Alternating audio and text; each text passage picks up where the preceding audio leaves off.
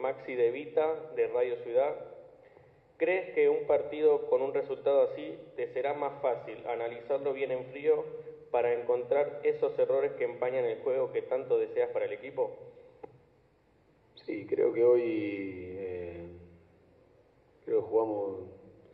arrancó el equipo bien hasta el primer gol de ellos, donde ya en el primer gol empezamos a tener errores. Creo que nos hicieron goles fáciles.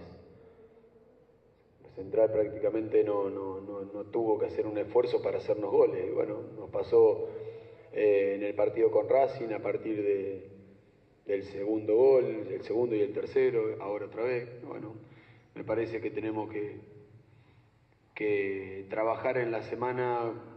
Prácticamente no tenés tiempo de trabajo porque tuvimos muy poquitos días, no hace una semana que estamos, ya tuvimos 2 partidos y bueno, creo que hay que ir a las raíces, a tratar de cerrar la sangría. Siempre se puede estar más abajo, el pensar que uno toca a fondo está mal, porque siempre se puede ir más abajo.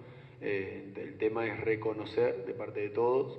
Soy en eso a la cabeza, por eso vine a la conferencia, obviamente, porque me parece que tiene que ser así y hacerme cargo del momento que hoy está pasando el equipo. Más allá de los días que llevo, me parece que lo normal para mi forma de ser es uno hacerse responsable, ¿no? Y obviamente ponerse adelante del grupo.